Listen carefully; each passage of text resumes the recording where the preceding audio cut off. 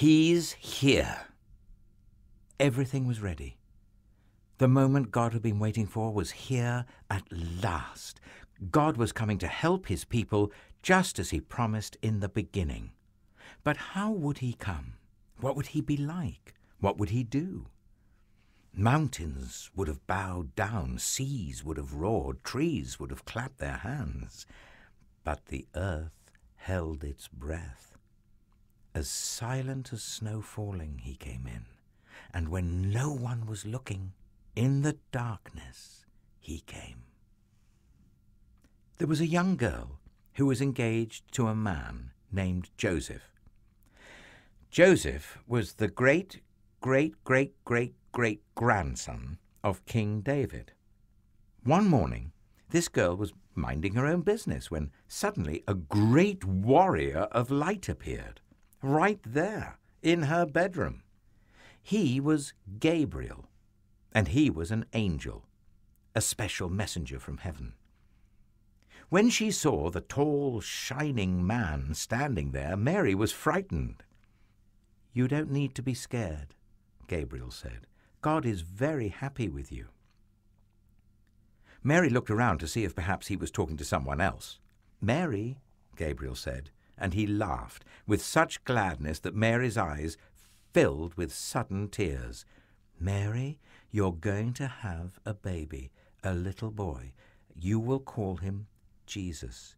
He is God's own son. He's the one. He's the rescuer. The God who flung planets into space and kept them whirling around and around. The God who made the universe with just a word. The one who could do anything at all was making himself small and coming down as a baby." Wait, God was sending a baby to rescue the world? "But it's too wonderful," Mary said, and felt her heart beating hard. "How can it be true?" "Is anything too wonderful for God?" Gabriel asked. So Mary trusted God more than what her eyes could see, and she believed.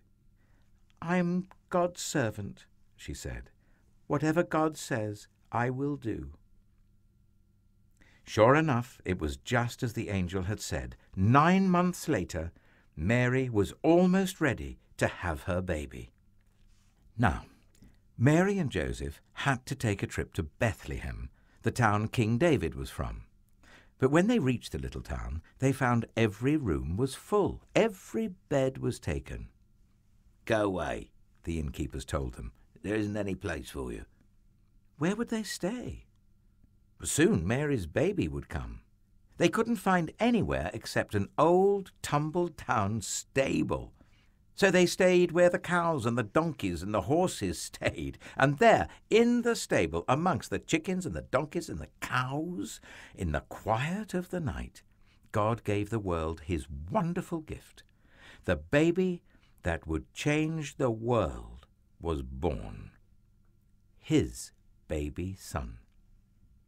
Mary and Joseph wrapped him up to keep him warm. They made a soft bed of straw and used the animal's feeding trough as his cradle.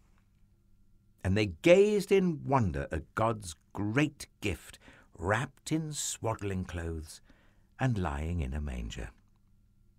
Mary and Joseph named him Jesus, Emmanuel, which means God has come to live with us, because, of course, he had.